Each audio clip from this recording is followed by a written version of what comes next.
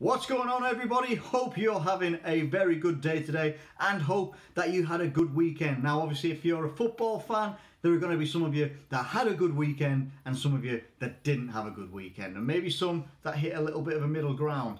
But we're going to go through it all today because today, this is this weekend in the Premier League, and there were some big fixtures this weekend and some big results as well. So, we're going to have a kick things off on a Friday night, as they seem to like to do right now. On a Friday night, we kick things off with Leicester versus Newcastle, and Leicester had been in really good form. I thought that they'd been in some good form, scoring goals, getting Jamie Vardy back on form, Maddison looking brilliant, and it just did not connect on this night when they played Newcastle. And it's a really weird one because Newcastle, I don't feel, are a team that are very good away from home. But in this instance, they put it together. I don't think the stats do tell the whole story because Leicester absolutely, like a Brendan Rodgers team likes to, they bossed the possession. They had slightly more chances, but less shots on target. And the key stat here, obviously, is that Newcastle took their chance. Ayoze Perez with a beautiful header, nice powerful header past the goalkeeper. And that was the way it stayed. I think they scored on like 32 minutes or something like that. And that was the way it stayed. You know, not like Leicester fielded out a weakened team or anything like that. They still had Damari Gray, Yuri Tielemans, James Maddison, Harvey Barnes and Didi. All those guys. They still had a very strong team out, and they just could not break down Newcastle. And in fairness, Newcastle actually probably should have won the game 2-0 with a blasting of a free kick from Rondon that hit the bar, I think it did. Very good result, and it leaves both teams, Leicester still 7th, but now they're tied on points with Wolves, who now have a game in hand on Leicester. Also means that Everton aren't too far behind either. And Newcastle, with that victory, take themselves 10 points. 10 points away from the relegation zone. Now, I'm not entirely sure. I think my maths is correct that there's 12 points still for grabs in the remaining 4 games, but they are practically safe. Now, Newcastle are practically safe for another season unless something cataclysmic happens and they get relegated by losing all of their remaining games. They are pretty much safe. A very good job done by Rafa Benitez, it has to be said. Then we move on to Saturday, kicking things off. I think it was the 12:30 kickoff, which was Tottenham versus Huddersfield, and for the most part it was looking quite pedestrian for a while. But Tottenham kicked things into gear. Lucas Moura, I think, being the man of the match here, and it's quite obvious why. He scores a hat-trick, and it was a, you know what, he scored late goals as well. I'd actually stopped watching when it was 2-0, and I stopped watching by about like 70 minutes or something like that, whatever it was. They were 2-0, it looked like it was just going to peter out to a 2-0, and then I see the results later, and it was 4-0. Lucas has scored a hat-trick, and Wanyama scored a really good opening goal for these guys. But it's another game at home for Tottenham. They're brand new home, and they pulled off a victory against Huddersfield. All right, it's Huddersfield.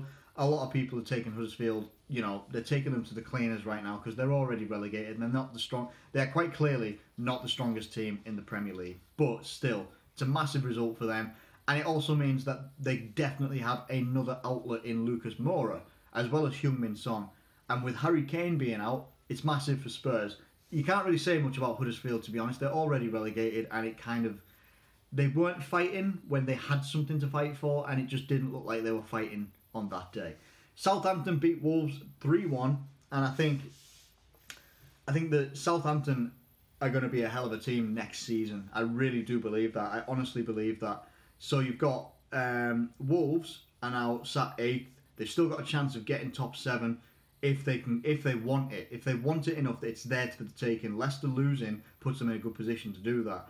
But Southampton are now 8 points away from the relegation zone. They're in a just slightly less better position than Newcastle, but they're almost there. It's one of those things. If they pick up another win, then they're guaranteed safety. Same thing with Newcastle. If they pick up another win, guaranteed safety. I don't think anything can change that, to be honest, unless Cardiff pick up wins. But that's by the by. Good performance by Southampton on the face of things. Again, I think this is a run of games that I actually couldn't watch because they're 3 o'clock kickoffs, and they are extremely awkward over here with 3 o'clock kickoffs. You can't just watch them. But Southampton absolutely did not have much of the possession. They had much more chances, shots on goal, which are the ones that matter the most.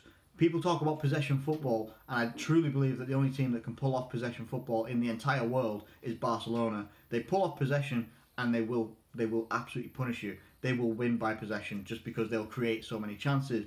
It doesn't mean the same in the Premier League. You can hold a lot of possession, but if you're not clinical enough, and for Southampton to win 3-1, Shane Long getting another goal, I think that's 2 goals in 2 games now. Nathan Redmond getting 2 goals in this game as well. Massive for Southampton, I believe. I think probably one of the shock results, if it probably is the shock result, it will probably is the shock result of Saturday. Fulham 2, Everton 0. Everton looking like they're on a pretty good run of form. They've beaten Arsenal. They were looking pretty good doing it as well. And then they come into this game, and having seen some of the highlights, it just actually doesn't. It doesn't look like they lack something up front, and I don't know what their lineup was. Calvert-Lewin up front. I don't know why they bought Tosun, or Tosun, however you say his name. He was built by someone who I know, like I've spoken to quite a lot, that he could be like a Turkish prime Higuain if he's used properly. Used to play for Besiktas, I believe it was, and a good goal scorer for them. Never gets a look in. Never gets a look in. So they're relying on Calvert-Lewin always performing. He's a very young lad. You got Richarlison, Bernard, and Gylfi. You've got experienced players in this team. You're looking at this team, and it's like, bloody hell. Seamus Coleman, Phil Jagielka, Jordan Pickford, Kurt Zouma, Idrissa Gueye, or Gueye, however you say his name, and Andre Gomez. And then you've got a team that's already relegated. Already relegated. And people are saying, oh, they don't have the stress of trying to fight against relegation. Tell you one thing, that, it's a good result for Fulham. It'll give them some confidence next year in the Championship if they can keep hold of half of these players they spent 100 million on. But you'd be pissed off as a fan. Where have these performances been all season? Where have they been? If they put these types of performances in earlier in the season, where could they be? Potentially. How annoyed would you be as a Fulham fan, honestly? Burnley beating Cardiff 2-0. Cardiff had a penalty turned down. Neil Warnock went absolutely mental because the penalty was given and the referee changed his mind.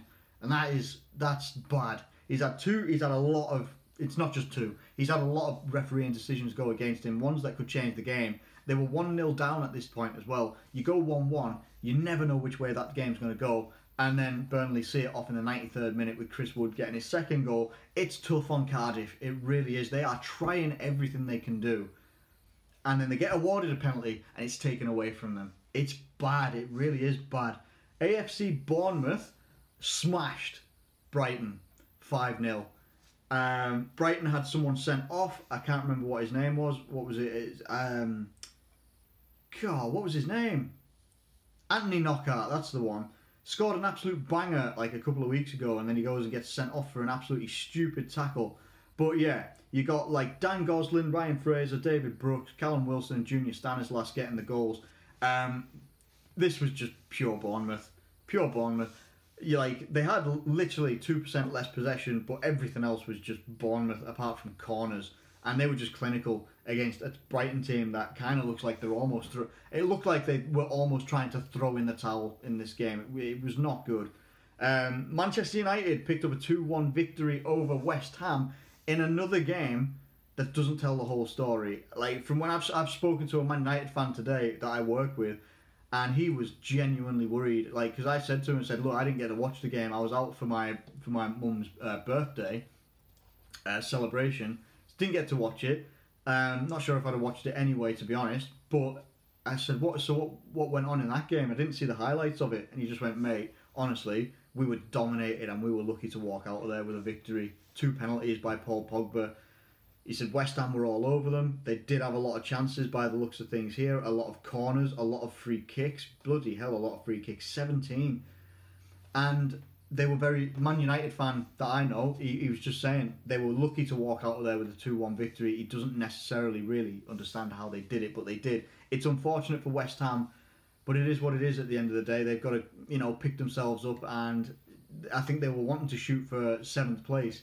I'm not sure that's going to happen with the teams that are in front of them, like Leicester, like Wolves, like Everton. Just don't think it's going to happen this season. They're going to have to build for next season as well.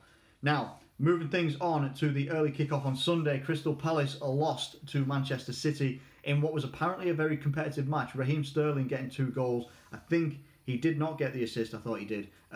Gabriel Jesus getting a goal late on. Milivojevic scoring for Crystal Palace. But apparently it was a tough game for Manchester City. Yes, Man City bossed the possession. They bossed the chances. But it wasn't all plain sailing for Man City. But they pulled out the victory and went top briefly. And I say briefly because my team, Liverpool, I'd done my entire review, or reaction, I should say, to the game yesterday. Liverpool beat Chelsea 2-0 at Anfield in what was an impressive display by Liverpool. And much better in terms of shots on goal. I've been saying that for a long time. I've been saying it for a while. We get a lot of chances.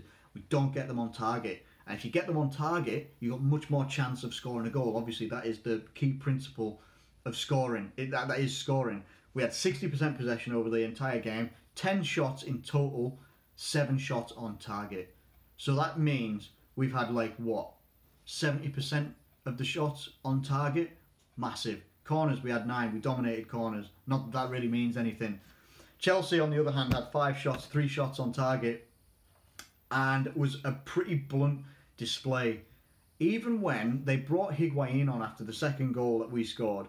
So we scored the second goal went in, and Hudson-Odoi made way. And that is when they started to look a little bit more dangerous. For that 10 minutes, when Higuain came on, up until the 66th minute, just when Naby Keita slowed the game down, brought a bit of calm to the game, and then Gini Wijnaldum got subbed on. It was a brilliant masterstroke, I felt, by Jurgen Klopp to really shut out the game. It means that Alisson has got his 18th clean sheet this season. It means that he is not far away from being able to be the Golden Gloves for this season.